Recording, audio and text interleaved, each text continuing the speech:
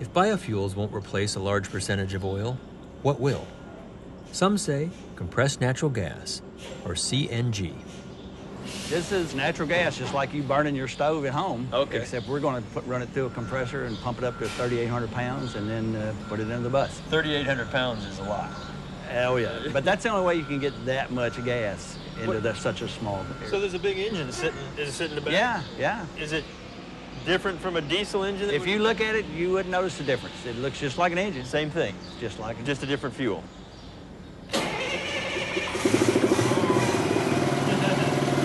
There you go. That's as simple as it gets, just like on the bus.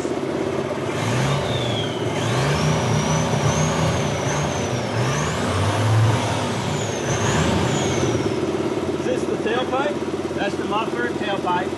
And, So I'm standing right here next to the emission. Oh, yeah. Is that hurting me? No, no. What's coming out of there? The emissions on these things are very low. As you can see, it's very clean. There's no smoke coming out. Yeah. So I mean, on a diesel, we'd be seeing... Oh, yeah. Well, you know, in the cleaner diesels, it's not as bad as the old smoke going out the tailpipe. Yeah. But still, this stuff, you never see it. Unless something's drastically wrong, you'll never see anything coming out of these tailpipes. I mean, we're in a room. It isn't just a perception. It actually is very clean fuel. And when it burns, you just get carbon dioxide and water vapor, and that's pretty much it. You don't have all the smoke and particulates that you see in diesel. So it's a very clean burning energy source, and more transit systems are looking to get into it. So looking at the whole system you've got here, and you've transitioned from fully diesel just over 20 years ago to now fully CNG. Yes. Compare that cost-wise and some of the pros and cons of making that change. The actual cost of the fuel is less than diesel, and has been for the last several years. Natural gas is cheaper per mile to operate these buses than diesel. But the biggest issue is the cost of getting into it. You have to have compressors to compress the gas.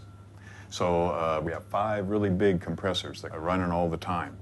What happens is you have a higher capital cost, but you have lower energy costs. Right. So if you use the vehicle a lot, then you end up making it very attractive economically. Natural gas could be used in heavy-duty vehicles, in buses and trucks, that are fleets, and you have central stations. So you get your compression done centrally, Yeah. and you're sending them out from, like the bus station that we visit. Like a bus station works very well. If you took all of America's city bus fleets and made them all compressed natural gas, it wouldn't have that much of an effect. It's such a small percentage of the total diesel that's burned in America. Really? The city buses. Yeah. But a lot of trucks out there do also. Think of that. The over-the-road trucks, the city trucks, all the delivery trucks, okay? If you took all of those vehicles and converted them to compressed natural gas, which they could be because they're fleets, Right. you would have an impact. Like biofuels, CNG will be a valuable supplement, but it won't replace oil.